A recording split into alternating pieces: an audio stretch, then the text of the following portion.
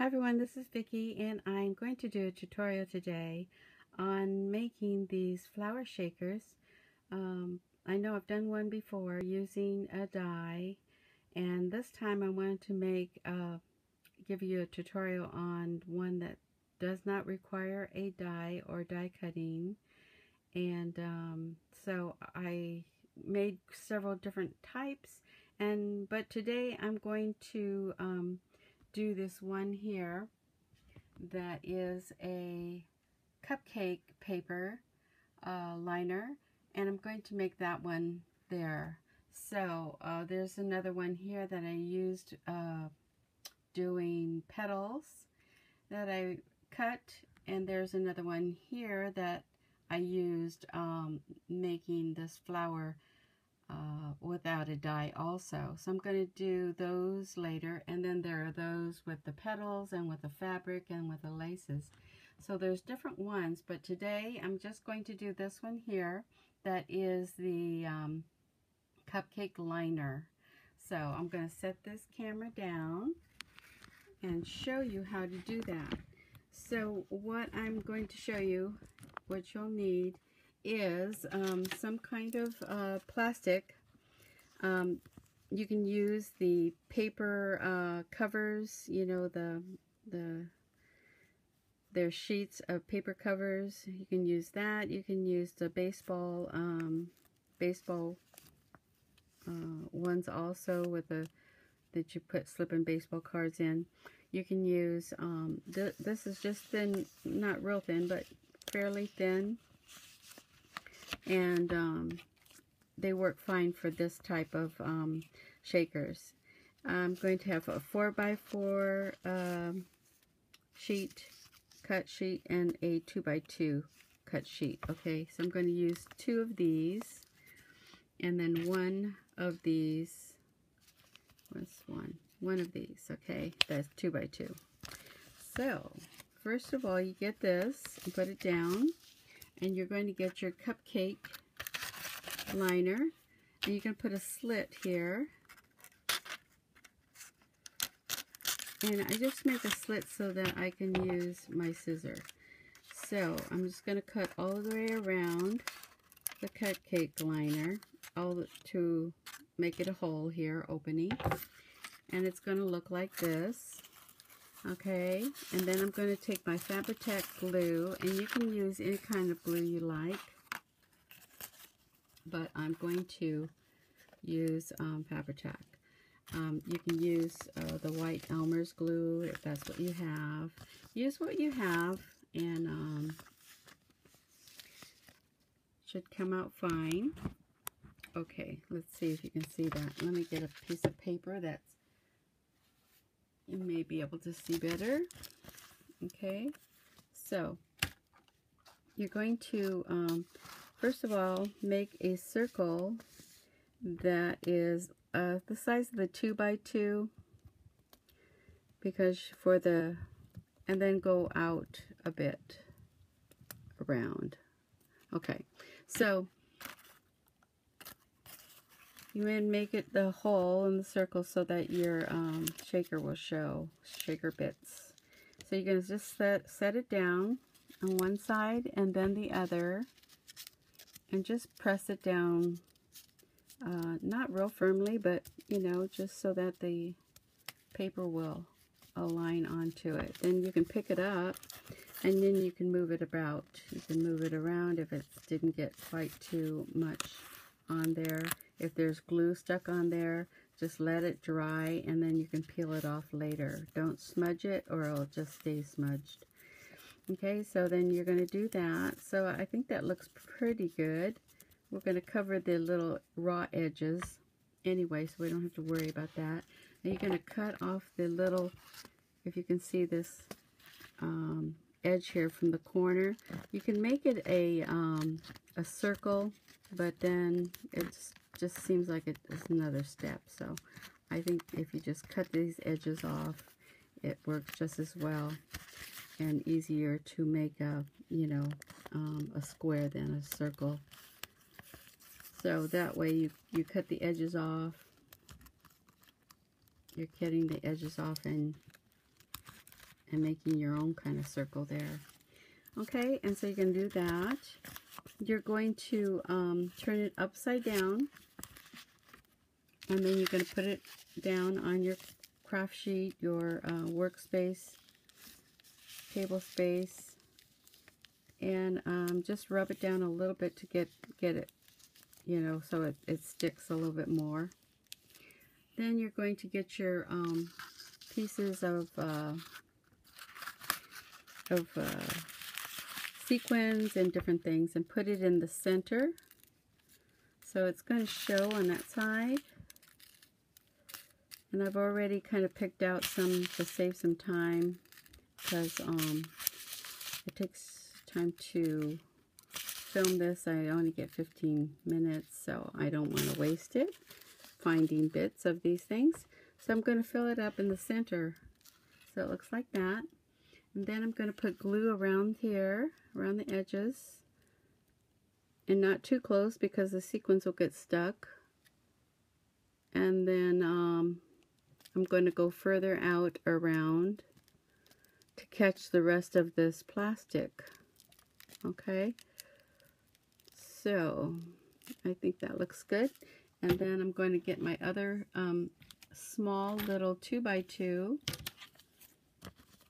It's really hard to see this, but you can see it there. And I'm going to just put that right on top. Okay, ideally, it's best if you can let this dry, kind of press it down a little bit. And I create a shadow there because I've got a light from my right side. But ideally, you're going to want to just let this dry. But because there's not the time, I'm going to let it set there. And then I'm going to put another layer of glue around. And like I said, you can use Elmer's white glue or any other kind of glue that's going to stick this plastic. I'm not sure if it sticks, you know, the plastic will stick. But I use this type of glue. Okay, so then I'm going to take my other one. And then I'm going to press it down. And try to line it up to the edge of the other one. So then see, I'm going to have to push it up a bit. And it comes out pretty good.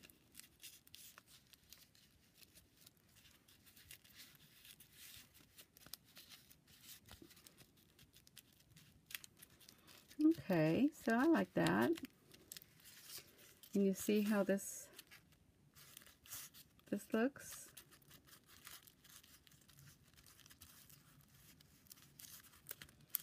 Not too bad. Sometimes I do a double, so I'll do another one of these on top and do a double. I passed up that step, but I think it works better, but then I'm going to have to do this all over again.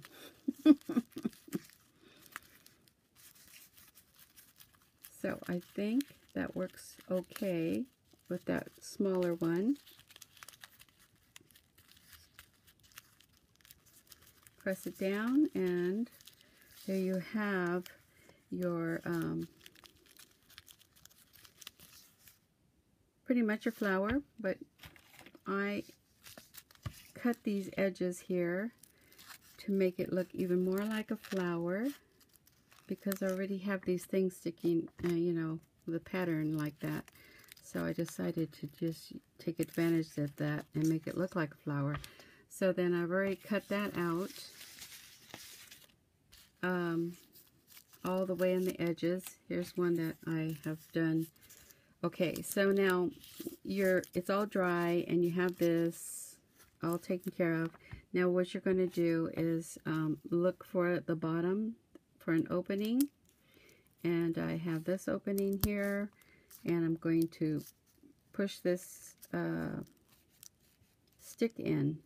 Now you can use either these kind of sticks, I got these at Daiso, or you can use straws, and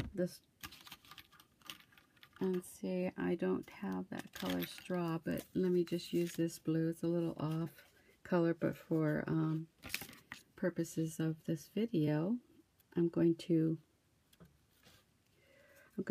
cut the edges so that it lays a little flatter when I stick it in here.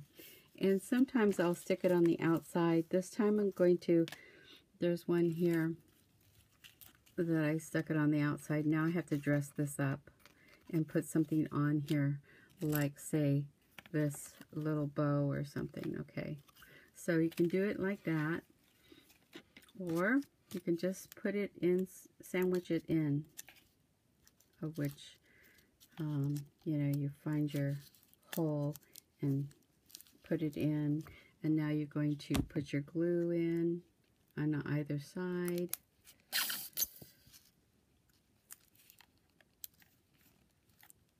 And then you're going to get your little clothespins or whatever you have to close this edge up so it stays together. Even if you don't have it, just use your fingers and hold it together until it adheres. So, and then you're going to leave that aside, and then you're going to dress it up and put in either leaves around it. Wrap these kind of leaves. Hobby Lobby has leaves like this. Or you can put a bow around the edge to finish it off. You can put some glue on here to hold it so it doesn't come open, and do that. But let me show you other cupcakes I've made. Oh, also, when you finish that,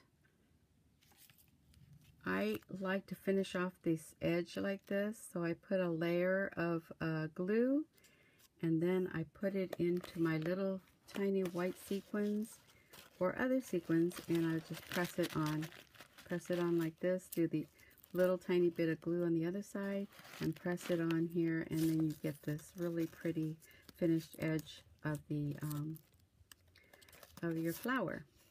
All right, and let me, like I said, show you some of the other ones. This one I just used the cupcake liners that I already have. I had this, and I collect these things if I think they're really cute, and then, you know, it just so happens I find it that this comes out really cute as a flower. So there's a bicycle, and I need to finish it off here. And then there's this one, which I've used. I bought a package of this wire in the floral area of the Michaels, and then I put that together, and then and put it on here. Now I can still put something here to cover that up, and then I also can put ribbon or leaves on it. And this one I cut the edges to follow the flower line. And then this one is a little, isn't this so cute? I don't even know, I'm sure I got it at Michael's, but I don't remember when. It's been a long time. But anytime you see something that catches your eye and it's really cute, that's on sale or something, go ahead and put it in your stash, and you will always find a way to use these things, or you'll have a craft room that's full of stuff. But I think that came out really cute as well. Even though they're buildings and bicycles, it's still, you know, cute.